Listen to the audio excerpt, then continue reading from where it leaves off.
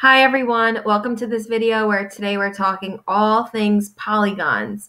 So we're going to go through all the different types of polygons, whether or not a polygon is concave or convex, how to find the perimeter of a polygon, and a few other things. So let's take a look.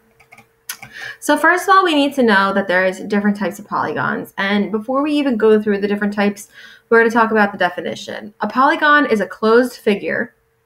So it means you don't have any openings, okay? All the segments are connected to each other. It's a closed figure. Think about like a gate or a fence. There's no opening. Everything is closed in of line segments. There's no curves. A polygon has no curves. So a circle is not a polygon.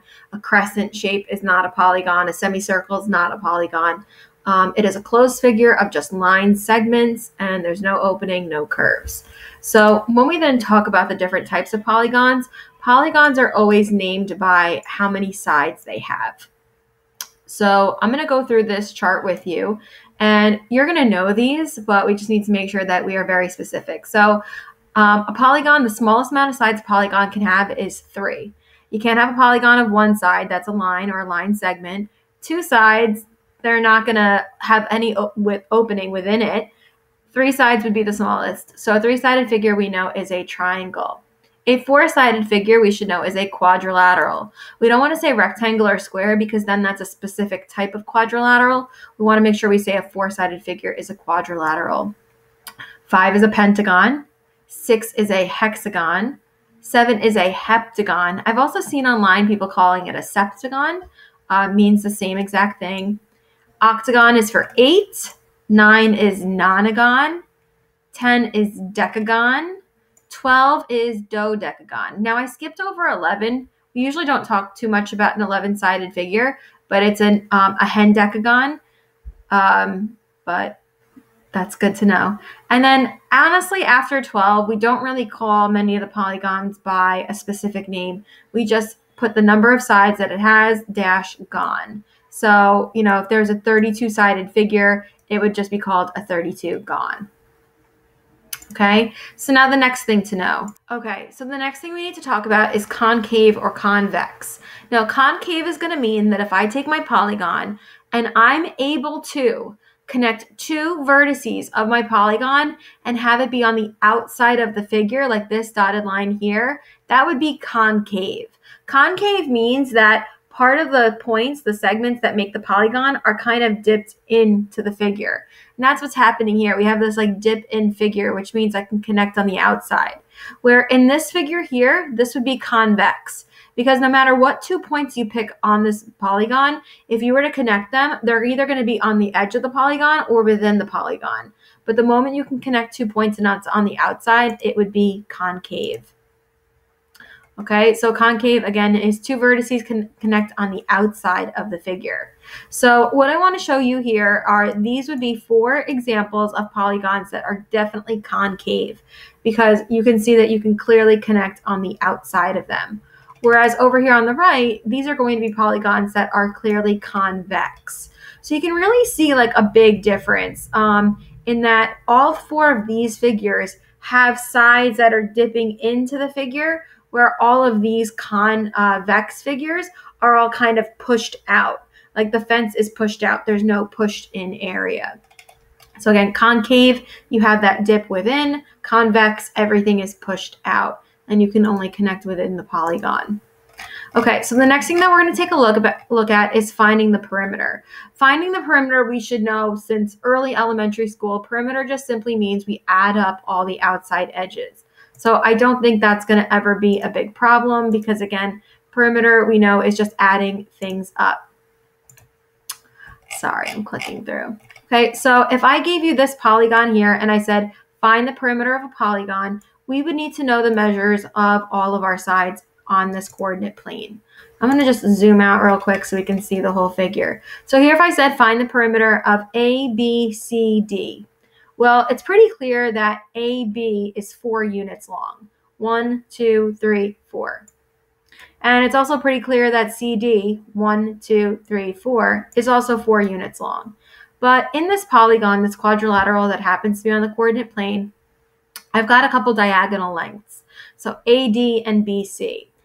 Now, we've already done the distance formula, so technically I could find the distance from B to C by plugging in the ordered pairs of 3, 3 and 1, -3 into my distance formula to find that length. Whatever that length is going to be identical to this length. Or I can use my Pythagorean theorem. So I could actually create, and you see I made this in orange here, a right triangle where BC is the hypotenuse. So if I wanted to calculate BC squared, so think about it, a squared plus b squared equals c squared. This BC squared would be equal to 2 squared plus 6 squared. Now, if you were to plug in those coordinate points into the distance formula, you're basically going to do the same thing here because the distance formula and the Pythagorean theorem are truly the same formula.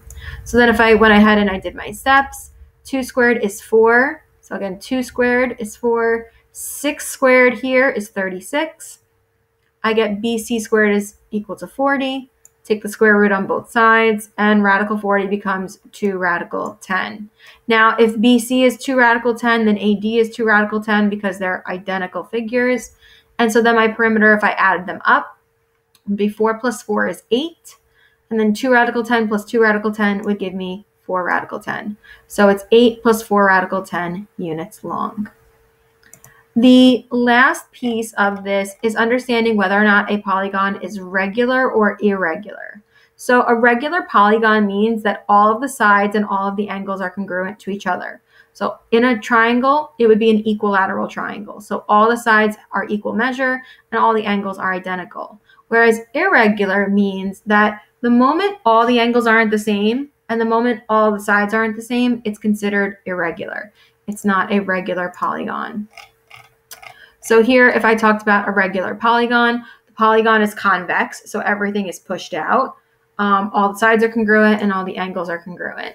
So these would be examples of regular polygons. This is a regular pentagon. This would be a regular quadrilateral, which happens to be a square, a regular hexagon, and a regular triangle, which happens to be an equilateral triangle. Irregular could look like any of these figures. So this is a pentagon, so is this, but this is a regular pentagon. This is an irregular pentagon. You see that only one pair of sides is marked as congruent, and these angles definitely do not match up. This regular quadrilateral is a square, but this regular quadrilateral is just a parallelogram. I've got opposite sides congruent, opposite angles congruent, but they're not all congruent to each other. This is a regular hexagon, 6-sided figure. This is also a hexagon, but this is an irregular hexagon. Not all the sides are congruent, and you've got these all right angles, but then notice that this 6th angle is definitely not a right angle within the figure. That equilateral triangle compared to an irregular triangle. This obviously has only one pair of sides congruent. It's an isosceles triangle, but it's definitely not regular. So now what I have here is I have points that you might want to plot. So if you want to hold off or press pause, plot these points, okay, on a piece of graph paper or on a loose leaf paper. And then we're going to answer these questions. What kind of shape is it? Is it concave or convex, regular or irregular? What's the perimeter and what's the area? So I'm going to go ahead and show you that this is what this figure looks like. Okay, it is a triangle. It is definitely convex. It's pushed out. Is it regular? I mean, looking at these notations here, and you can see I counted this was 6 units long. This was 8 units long. Pythagorean theorem is going to tell me that the diagonal here is 10.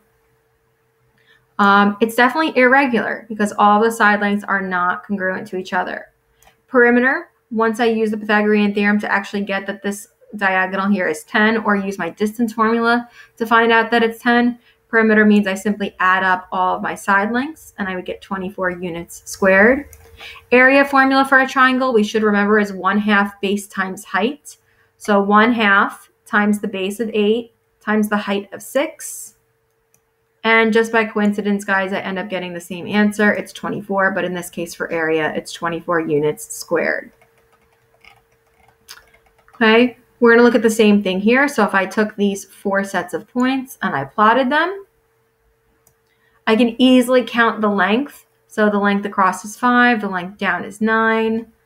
This shape, I'm going to call it a quadrilateral. I don't want to be more specific and call it a rectangle. I'm just simply naming it by its number of sides. It's definitely convex. It's pushed out. There's no part of the figure that's pushed in. It's also irregular. It's irregular because even though there's all right angles, the sides are not all congruent to each other. Perimeter note means we know that we just add up all of our sides. So we get 28 units. And then area we should know for a rectangle is simply length times width. And 5 times 9 is 45. So it's 45 units squared. Thank you so much for watching this video. I hope it was helpful. Bye.